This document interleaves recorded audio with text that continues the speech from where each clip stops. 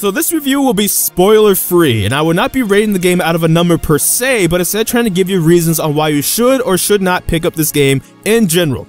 So let's begin with a rating, so as such I lied to you. Sonic Forces is a 10 out of 10 game, and I will tell you why in one phrase. Nope, actually just one word. You ready? Knuckles. And I'm not trolling, just hear me out though. People say the Sonic fanbase does not know what it wants in a game, and I disagree. Because I actually think it's the opposite. The Sonic fanbase knows exactly what it wants, but the problem is the fanbase now spans almost 3 decades, 3 generations, and at this rate, if we get Classic Sonic in another modern Sonic game, we will have a 3rd Sonic Generations game.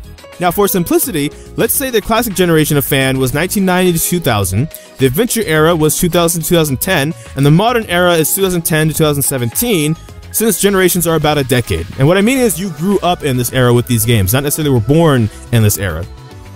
Take it like this.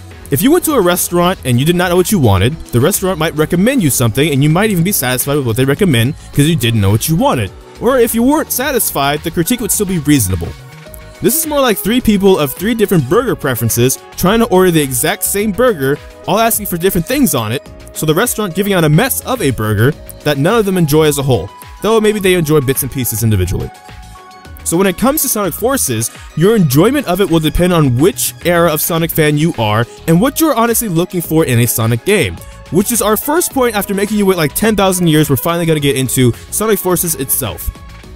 Avatar the movie, aka Sonic Forces, definitely has Sonic's name on it. Sonic is in it, he's playable even, which is something many of his allies do not get to share in the ability to do of late, cough almost 10 years, cough.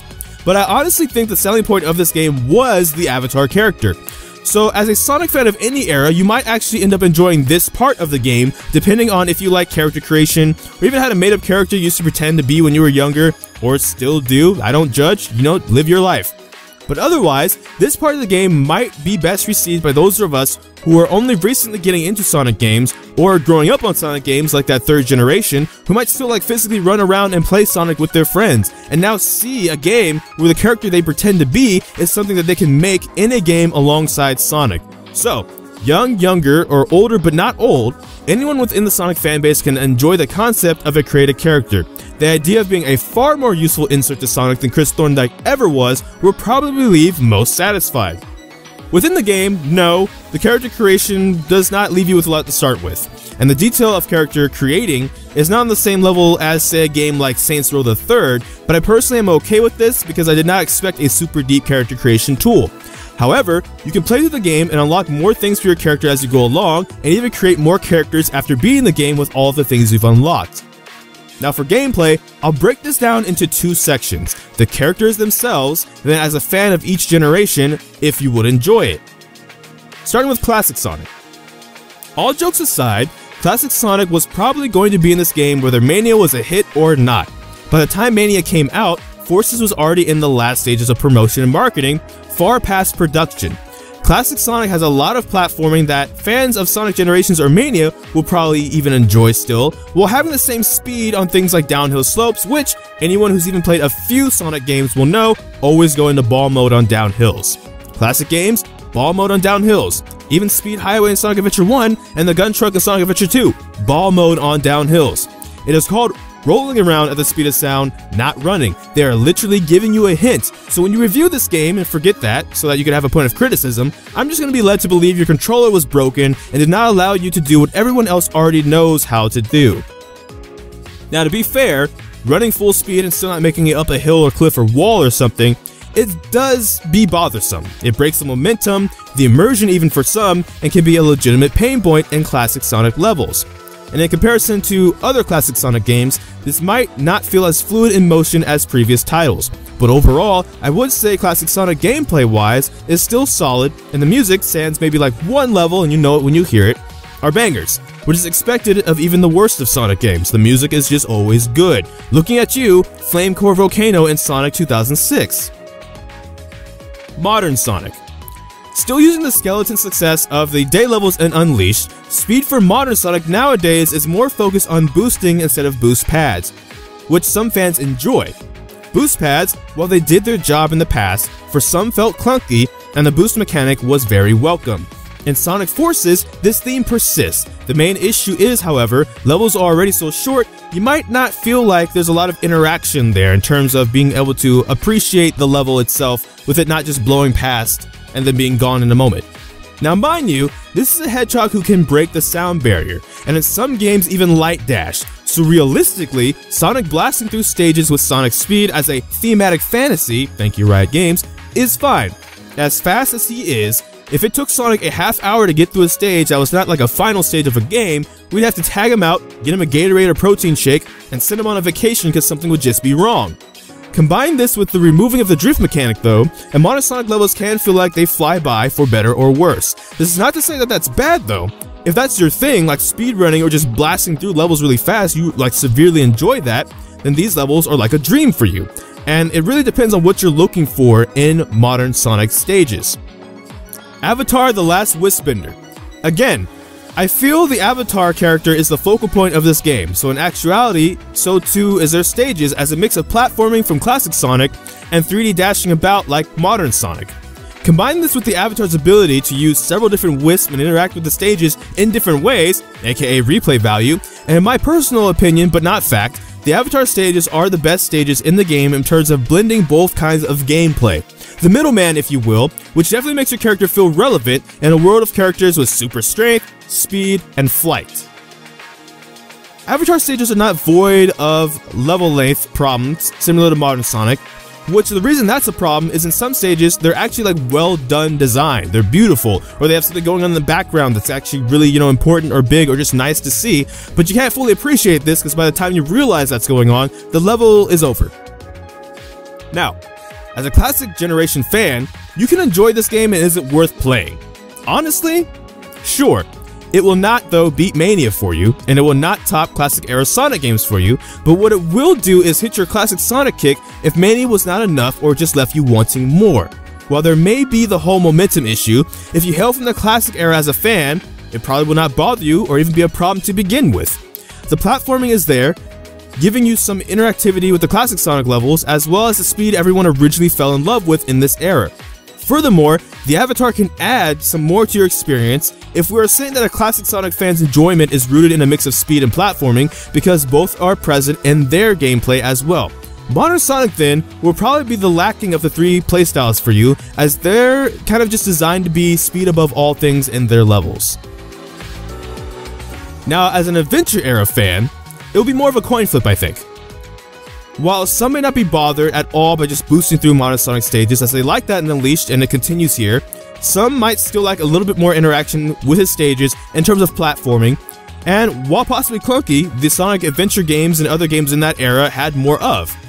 The coin flip mainly being though the boost mechanic, as it did not exist in the older games, so it might not be an issue at all for you because maybe you possibly dislike boost pads and actually feel that modern Sonic plays now and how he plays now is how he should always play from now into the future. This means you might be the reverse of the classic fan. You might like modern Sonic stages the best and are actually bothered by platforming as it slows down a character that should be otherwise speedy. Otherwise, you might too enjoy classic Sonic and Avatar for what they provide in platforming that modern Sonic won't necessarily have. As much of. It's there though. Now, the modern generation fans honestly will probably have the best chance of liking this game the most, as they will not have a bias of any of the previous generations to work on. For some, this might be their first Sonic game period, so even if people say it's bad or it's a bad game, this just means that they have nowhere to go but up then from this game. Others, because of their lack of bias, many then just love the game for what it is. A way to insert yourself into a game with one of your favorite game icons and have an adventure. Reviewing gameplay here is a bit difficult for this particular era because I, for example, have a younger sibling who just likes gaming period and does not have any ideas of what Sonic should or should not be. They're just satisfied that it is Sonic period. The music goes without saying, I believe. It is overall unreasonably great between nailing the classic hi-hat and classic Sonic stages, along with vocals and sound instrumentals for Sonic and the Avatar. Plot without spoilers means I cannot dive too much into this outside of what everyone already knows. So first, let's look at Infinite for a second. Okay, Eggman took over the world and you must take it back. A refreshing concept and is welcome in a franchise where Eggman is causing trouble but usually never succeeding. Well, that is different here. Eggman won. Ivo is a household name, And you better love scrambled eggs because that is all that will be served ever. The one drawback of this plot without spoilers is that the levels feeling so short, the pacing of this plot is definitely too fast. It would be similar to playing a game like Sonic Adventure 2, finishing City Escape, and then within the same hour, boarding the space colony Ark in the Dark story. Now, this is not necessarily a negative. Some people do not want a long and deep storied Sonic game. So this is just a pro for you guys. It is a con though for anyone who is looking to try and take several sit-downs to beat a game, or at least one rather long sit-down, despite, it not being that long. Depends what you seek in a Sonic game, to be honest. Which brings me back to my first statement of Sonic Forces being a 10 out of 10 because of Knuckles. For me, all I want in a Sonic game is for my older favorite characters to be playable, and for them to feel like they are actually characters and not generic stand-ins in a game that would not have otherwise missed them if they were not in it, like Lost Worlds. And while I don't mind Knuckles providing some comic relief at moments, I like the character because of who he is as a serious, duty-minded guardian who, while gullible, is in fact not stupid, just ignorant. Let's be fair. He was alone on his island his whole life. We as players knew Eggman was bad and Sonic was good, but he would have no idea to know about this, so getting tricked was fine there. Let's be real. In Sonic Adventure, the Master Emerald was in pieces for the first time, and by then Knuckles did see Sonic as good but carefree and not above collecting the emerald pieces for himself. And he had to act first with everything that was at stake. Let's be true. Both times when he was made aware that Eggman was to blame, he immediately U-turned on him and allied with Sonic, not mindlessly him-hawing around about what to do next and if he could count to 3 or not like a meathead or something. Guard the Master Emerald, keep it out of wrong hands, since the world ends if it ends up in Eggman's master plan. Gullible, my life was on an island alone, no fun, gotta take everything in a serious tone, so I get tricked, putting the fate of the Emerald above all, but once I find it, you lied, Eggman, expect a house call. So while I still want a game where Knuckles is playable, which even the likes of Sonic 06 gave me in some of Sonic's levels, when they at least characterize him as intelligent like in Sonic Forces, I do find value in that. And you may not. You may not care at all. You may care, but for another character, and I think this is my final point of the video. Why I am not seriously giving this game a rating is because you might value the complete opposite of everything I explain in this video. You might agree with everything I mentioned in this video and even do not care about potential flaws. Surprise! Turns out you're an individual, so you have a different view on things. The world could wake up tomorrow and decide Sonic Forces is the best Sonic game ever made, and if you do not think that, then that's fine. Same in reverse. It is why other Sonic games have mixed opinions depending on who you ask. Some still love SA2 as a flawless game, some love it as a very flawed and very problematic game, but still love it despite its flaws, and some love, Sonic Riders, Sonic 06, the Werehog, etc. The franchise of Sonic games spans so long now, and I feel the one thing Sonic Forces does extremely well is to try and encompass that, so that to the point you can ultimately enjoy this game, or at least something in this game, if not the whole game. You like whatever you like and do not let public opinion decide that for you, because sometimes you may find fun in things that others do not. No, Sonic Forces is not the Super Mario Odyssey of Sonic games like some people hoped. Super Mario Odyssey being a game that old Mario, new Mario, and even never Mario fans can enjoy, and if you have never played or gotten into Sonic, Forces is definitely not the game to start that. If you, as a fan, are someone who cares very little about the criticism of recent titles and have enjoyed those games anyway, then for the $40 you should probably pick up this game. If you are someone who has not been satisfied with recent titles, however, and are searching for something a bit more, you may still find this game simply okay, not good, but not bad, and as such, try renting it instead. The bottom line, Sonic Forces is not the Sonic game to jump into the franchise with unless you care very little about what fans have criticized about Sonic games in recent years, or have no bias like previous fans.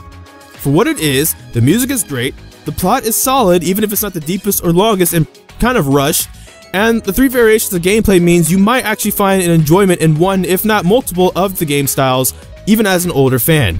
Personally, for what I want in a Sonic game, there are signs of life that shine through, but there's still a ways to go. And if you have not enjoyed Sonic games in recent years, I would actually still enjoy, or recommend I should say, renting this game because you might get enjoyment out of something. So that's all for this video. If you watched it this far, thank you so much for watching. I know the title isn't necessarily the most honest, but let's be real. If I did name it something like that, you probably wouldn't have watched this video because you wouldn't have most likely watched the video for me, unfortunately. I get it, it's fine. But ultimately, hopefully you did get something out of this video, whether you're someone that's been looking to pick up this game, and maybe you're not want to wait till the holidays, you want to pick it up immediately, but you're just unsure yet, maybe this has given you something. If you're a parent, maybe shopping for your kid for Christmas, you don't know anything about Sonic, and you're just kind of like, well, they seem to like recent Sonic games, would this game be okay to get them for Christmas? Sure. But ultimately, I think it really does depend on what you look for in a Sonic game, if you will like it or not. I will say I think Forces does have enough variety, though, that even though you might not like all of it, you might like a single part of it, and that might be enough for you. Who knows? For 40 bucks and the length it is, it's a what and what. So I won't give it a specific rating, but I will say that, and kind of just end the video here, if you have any comments on anything I've said or want me to explain something more, or if you want me to do like a spoiler version of a review so that I can get more in depth on certain topics, I'm willing to do that, but comment in the comments below and ask me for stuff like that. But that's all for this video. So thank you so much for watching this video this far if you did. I don't know which video will be next, because life be quite a mess. So until next time, take care from the Fire Guy FS. And again, thank you for watching.